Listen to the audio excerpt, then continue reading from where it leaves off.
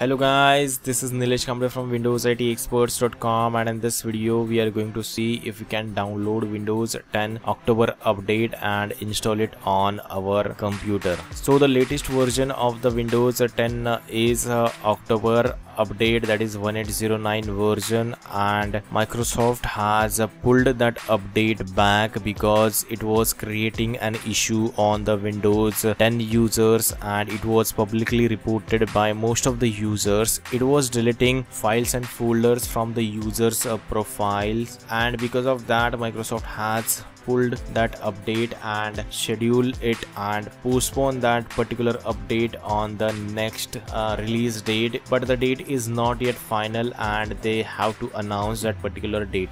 Currently it is not available on the Microsoft website. You can see Windows 10 April update is available, and you would not be able to download Windows 10 October update from Microsoft's official website because it is not publicly available. Once it is publicly available and once Microsoft has resolved all the issues, it will be available on this website. Then you can download it and install it on your computer. The second way you can install is to from Windows 10 right click on the Windows and go to settings, and in the update and security you will see Windows 10 1809 update will be available over here. I'm into Windows 10 Insider Preview program, and that's why I'm getting Windows 10 1809 update. So if you want to install it right now, you can join the Windows Insider Preview program, but this program is basically for technical peoples who can bear the